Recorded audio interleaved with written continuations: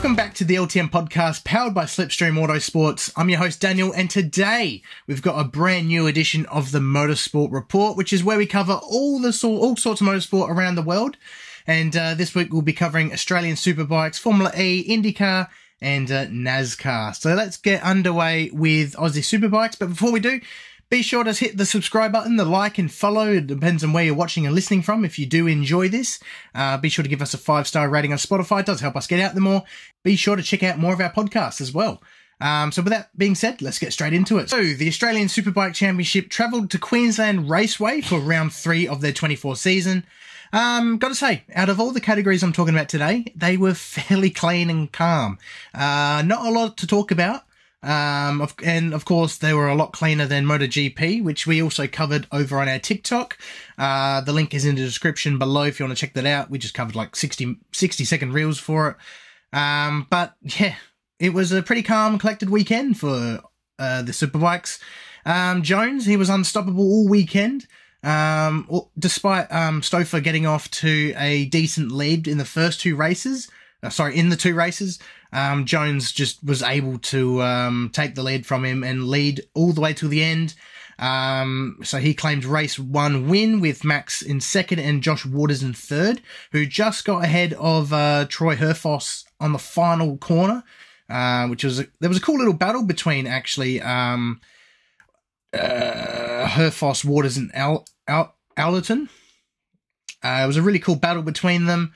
Herfoss kept running wide. It was crazy. It was funny to see. They kept running wide at the exact same corner, but still all went well. In terms of Slipstream Autosports, Ty Lynch unfortunately crashed while in 12th position. He finished 18th, so unlucky for him. But he, in terms of pace, he's been doing fairly well from what I've heard. He just didn't have any luck in that race, unfortunately. And race 2 didn't really go in his favour either, with a 19th finish, unfortunately. However, Jones, on the other hand, was victorious once again ahead of Herfoss and Stouffer. That race was fairly clean and calm. Nothing much to report. Now, they travel to Morgan Park for round 4 in a few weeks' time, so be sure to check that out when they do. Next up, we've got the Formula E. The circus travelled to Monaco for the Monaco E-Prix. And that was a hectic race. It was crazy. Started off with Wehrlein getting the lead after getting pole position. And then Nick de Vries was the first one to suffer damage on lap 1 after he clipped his wing. He fell back down the order. And then there was a strange hairpin crash. Basically 3 wide into that Monaco hairpin never works. You barely can even get one car in. So basically what happened is Buemi and Da Costa were side by side, and then all of a sudden Setakama tried to go down the inside. I'm not too sure what he was thinking, but that didn't work out quite well. Buemi got squeezed into the wall, and Da Costa actually unfortunately got stuck behind it as well. So that was a bit of an ugly situation. And then later on, Mortaraz ran wide at the swimming pool section. I'm pretty sure it's the swimming pool section, and smack bang straight into the wall there. He was okay, but that brought out a safety car. But the thing is, the drama doesn't stop there, because Jack Hughes does a Lance Stroll under the safety car at the hairpin and damages his front wing. Now, it's not as severe as Lance Stroll, as what he did in China.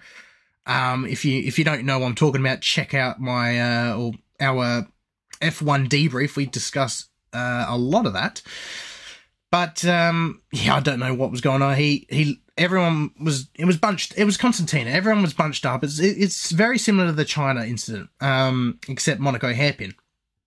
And Jack Hughes he was the one that crashed. But all went well after that. The restart, Jaguar got off to a great start. They ended up being a 1-2 ahead of Penske, and they managed to hold off for the win. So massive congrats to them to get a 1-2 in the Monaco E-Prix, with Mitch Evans being the winner, with Nick Cassidy in second and Stoffel Van Dorn third. So, solid job there. That was a fantastic race, actually. That was very enjoyable. I'm actually starting to like a lot of Formula E's.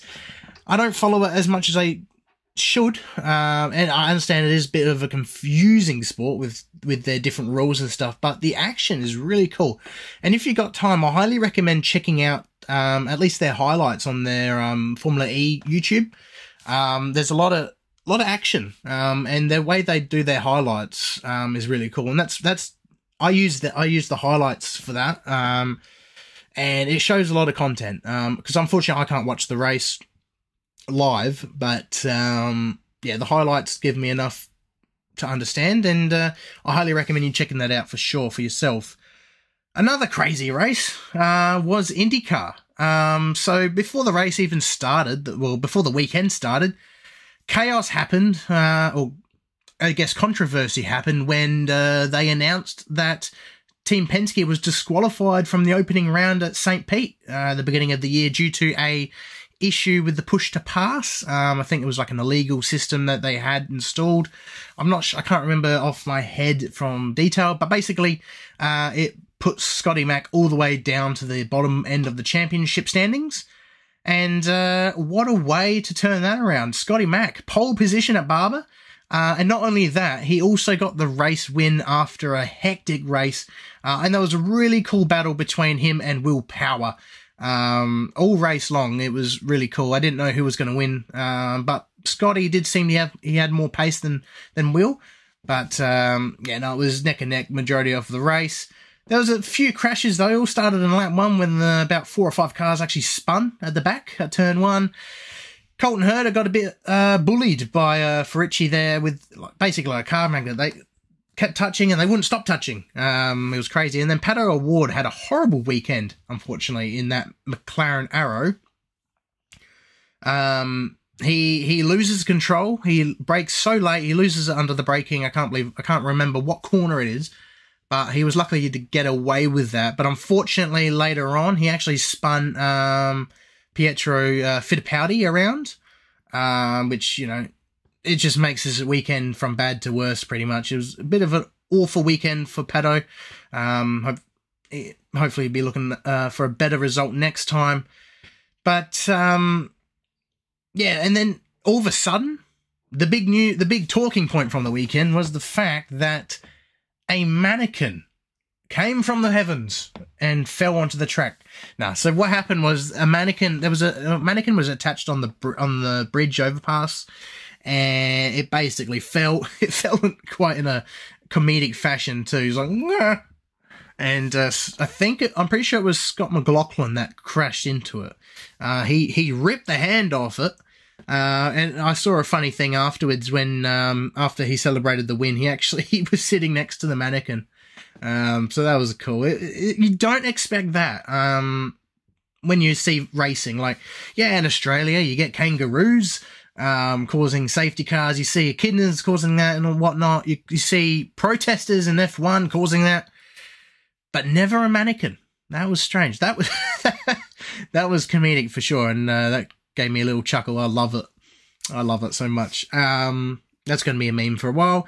But, yes, despite ruining a mannequin's day, Scotty McLaughlin was able to take the win from Will Power. He managed to get ahead of him at the pit stop, at the final pit stop. And then, obviously, because of that mannequin, I think there was I think it was the mannequin that caused it. It was the mannequin as well, but later on there was a spin. Rasmussen spun his car 20, I believe. So that brought out the last restart, and there was a 3-lap dash to the end, and Scott McLaughlin was able to hold off from Will Power and Ludenquist as well. So pretty good race overall. I quite enjoyed that. Of course, they raced at Long Beach last week. I believe Scott Dixon won that one from memory. I didn't watch it though, unfortunately, so I didn't cover it on the series, but I'm glad I was able to watch this one because it was quite entertaining. And by the way, guys, for reference, like I said with Formula E, all these highlights are available on YouTube. For Australian Superbikes, I heard someone on TikTok complain about there's not a lot of coverage for it. If you go to SBS On Demand, their website, you make a free account, you can actually watch the Sunday action of the Superbikes. So that is there. That's how I found mine. So whoever was that on TikTok, that's how you find it. Next up is Xfinity Series. Now we go to the NASCAR land in Dover. This race was chaos. There was rain, there was fire. There was crashes left, right, and centre. So, yeah, it was a crazy race. I'm pretty sure there was a crash pretty much at the start. Deegan and Yaley came together. Jones got off to an early lead. But Alliger actually ended up doing...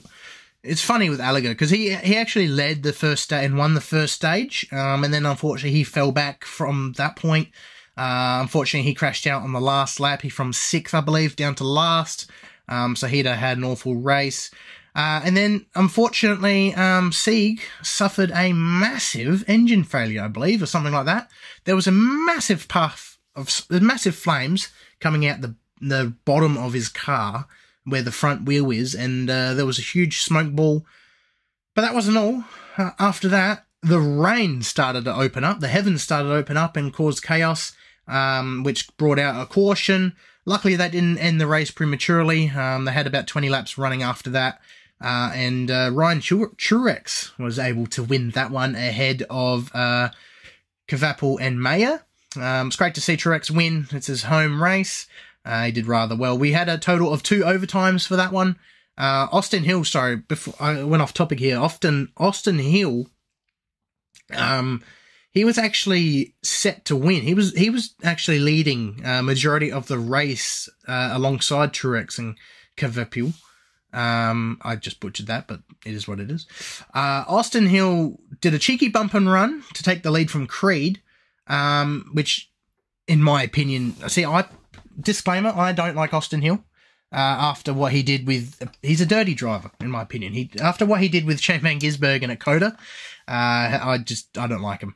He's a bit of a melon. But so it was good to see him go sideways while leading the race in the first overtime. He spun out on his own. Perfect, love it. So Ryan Truex was able to get the win from the second overtime. So that was great to see. Now, moving on to the last but not least, the Cup Series. Now, this was a lot cleaner than the Xfinity race. There was still some chaos happening, but a lot more tamer. We didn't get our first restart till about 30 or 40 laps into the first stage. So that was promising. And it wasn't a massive crash either. It was just Todd Gilliland just being spun around, I think. However, there was chaos in pit road when Reddick hit car 43. Reddick was coming out of the pit lane, or out of his pit box, while while car 43 was heading into theirs. And then that's pretty much it in terms of chaos. There was 3 wide pit road, as there always is in NASCAR. There was a crash, however, that is noticeable to talk about with Byron, Wallace, and Bell. I'm not sure who spun Wallace around from the outside, but he got spun and unfortunately went into the firing line of Byron, and Bell as well got caught into the back of them. Nowhere to go, unfortunately. It's just a racing incident. It is what it is. Like I said, I'm not sure who spun Wallace around. It was no one's fault there, besides from the one that spun him around, obviously. I didn't catch the name. But it was Denny Hamlin that was the one to beat this time around, ahead of Kyle Larson and Martin Truex. There was a cool battle between Hamlin and Cole for that towards the back end of the race there. Hamlin actually ran wide for a bit there. I was actually worried he was going to win it, but he got away with it. So, no, he managed to take the win for that one. And that sums up a week of racing, an epic weekend of racing. Of course, there's no Formula 1 and Supercars that weekend, but there was MotoGP as well to add. But like I said, we have covered that on our TikTok if you want to check that out, like I said earlier. But that is it for the Motorsport Report for this week. If you guys did enjoy this podcast, be sure to hit the like and subscribe and give a 5-star rating on Spotify. Helps us, get out there more, and helps get more people to check it out. We also do a V8 Supercar and Formula 1 podcast as well. We've also got a MotoGP that we, like I said, we did do it on YouTube, but we also do it on TikTok as well. Also, in saying that, check out our TikTok and Instagram. That's where we keep up to date with all the news around the world for motorsport. And there is a lot happening at the moment, especially Supercars with Erebus and Formula 1 with Adrian Newman and Mercedes and whatnot. We cover all that on our TikTok and Instagram, so be sure to check that out. And stay tuned for next week. We'll be doing our Miami Grand Prix review. And also stay tuned for plenty more new announcements coming along the way. But one thing I can say is for those who are in South Australia or planning on being in South Australia on the 18th of May, Tail and Bend, I'll be there at the Shell V-Power Motorsport Park for round 2 of the Uni SA Australian HPV Super Series. I'll be commentating that series that day. It's a 6-hour race. It's a pedal pre, so it's a human-powered trike racing series. Fantastic category. I love it. This is the Adelaide. This is the South Australian version, and there's also Victorian and Western Australian, I believe. I'll make a video on that in the coming days. So give you guys a bit of a background on it. But if you're in the area at that time, I highly recommend checking it out. It's a fantastic category. It's fantastic for kids and stuff as well. Great day out for family. So be sure to check that out and hope to see you there. But I'm going to leave it here. That's all from me. Like I said, you can follow all our socials in the description below. Check out SLIPSTREAM Motorsports as well. Yeah, we'll catch you next week. Bye for now.